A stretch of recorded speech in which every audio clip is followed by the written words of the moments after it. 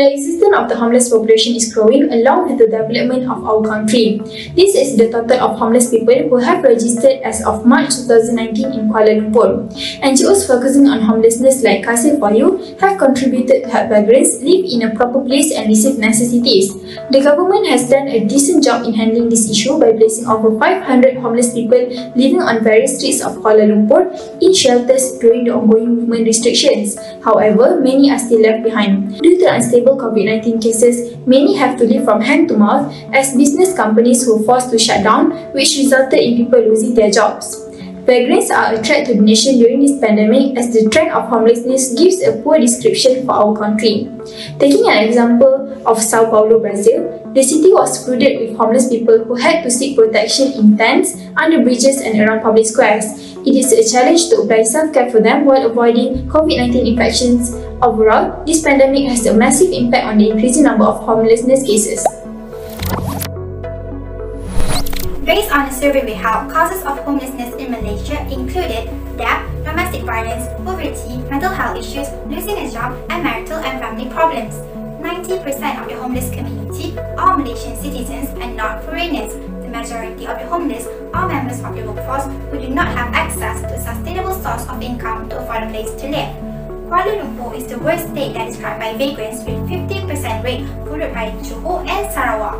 The figures of homeless persons in Kuala Lumpur have tripled over the years and will likely increase unless measures are taken to assist them. A news headline from Berita Harian, numbers of homeless people increased, effects from lockdown. As we could see, the COVID-19 pandemic had worsened the homelessness trouble worldwide. A news headline from Melbourne, Australia, few people would consider sleeping in a public toilet, on a park bench or a traffic island lucky. The numbers of homeless people escalated to 22% during the COVID-19 crisis. We can suppress this issue by implementing these two steps. Firstly is to implement the short-term solution. Based on our research, we have come up with 3 efficient ways to end the homelessness dilemma in our country. To begin with is by integrating healthcare. We can co-locate and coordinate integrated health services with housing.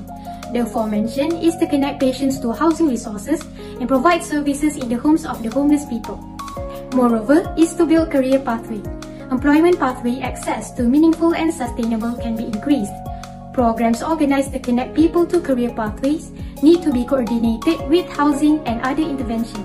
Finally, by strengthening crisis response system, we can help reduce the number of vagrants in our country, besides helping them turn over a new leaf. Strengthening crisis response system basically means we help them meet basic survival needs such as food, clothing, and personal hygiene. We can also secure permanent housing opportunities for them. Based on these 3 solutions, we strongly believe that strengthening crisis response system is the best way to help lessen the number of homelessness in our country. It is because we can secure permanent housing opportunities while help them meet basic survival needs such as food, clothing, and personal hygiene to lead a typical daily life. The COVID-19 pandemic is an eye-opener and stimulus for us to start battling with issues at hand more proactively by implementing long-term solutions. Therefore, we would like to highlight 2 long-term solutions that we deem required. First is social protection. Undoubtedly, Malaysian government has made an outstanding effort by implementing policies and programs such as Bantuan Prihatin Nasional and Kerjaya Gig, which are designed specifically to ensure basic standard of living for the citizens. These programs include housing subsidies, reduced medical fees, and allowances. Thailand and Finland also have made an effort to provide jobs by implementing Jangwan Kara Hayami program in Thailand and permanent houses by implementing Housing First policy in Finland. Undeniably, the social protection approach provides social insurance and social transfers for the citizens. However, the unfortunate may become over-dependent on the government, lack emotional support, and worse, lack the knowledge and skills to get back on their feet. Second is promoting social entrepreneurship. It is an empowerment approach by individuals, groups, or even startup companies in which they develop, fund, and implement solutions to social, cultural, or environmental issues.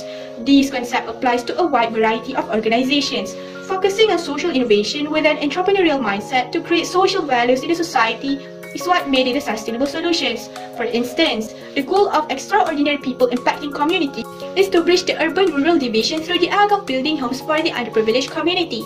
In a nutshell, this concept, in addition to meeting basic needs, provide learning opportunities, and promotes self-sufficiency within the targeted community. Inspired by the proverb, give a man a fish and he will eat for a day, teach a man to fish and you will feed him for a lifetime, we are convinced that social entrepreneurship is the best long-term solutions and should be implemented more widely.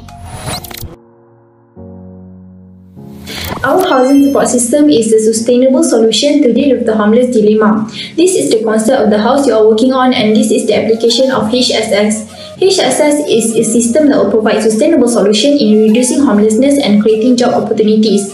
Also, to diminish homeless people's dependency on external help, improve the standard of living and reduce inequality. We will provide a clear picture of what we are implementing in our standard operating procedure and the 3D version of apartment design. Taking account of various aspects, of course, we want to provide the best infrastructure for them in terms of daily needs, into the bargain training to discipline the participants and empower them. There, their virtues will be better guarded and there will be various opportunities for them.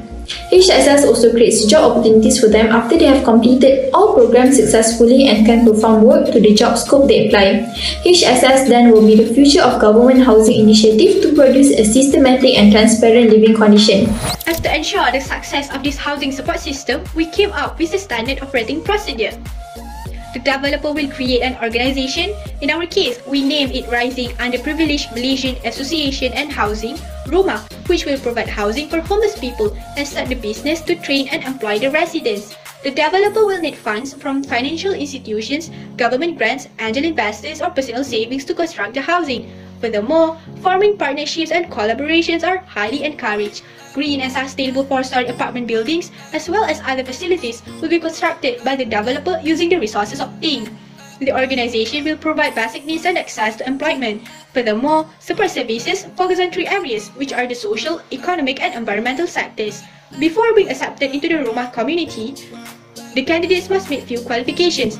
Residents of Rumah will attend the classes, seminars, and programs as training. Once completed, they can either work at the Rumah or the outside world. Jobs at Rumah include sewing products, cooking packed foods, and planting flowers and agricultural products. After they have stable work and enough savings, they can pay their rent according to their income. For the organization to be financially independent, they will sell the products produced by the residents. The aim, social impacts, and social values are homelessness reduction, social stability, and self-sufficiency. Furthermore is the Homeless House Village. We named it Rumah, which stands for Rising Underprivileged Malaysian Association and Housing. We chose apartment to be our homeless house design rather than terrace house, owing to the fact that apartment has a lot of benefits. Now, let's take a look at the design. The Rumah community includes an administration and activity hall, a lecture hall, a playground, a greenhouse, 4 housing building apartment, an infirmary, and there is also a courtyard facing the apartment building. Firstly is the greenhouse. The greenhouse is intended for the homeless community to do agricultural activities during their free time. Next is the apartment. The apartment is a 4-story apartment. The reason why we suggested 4-story is because it doesn't involve the use of elevators or known as lift.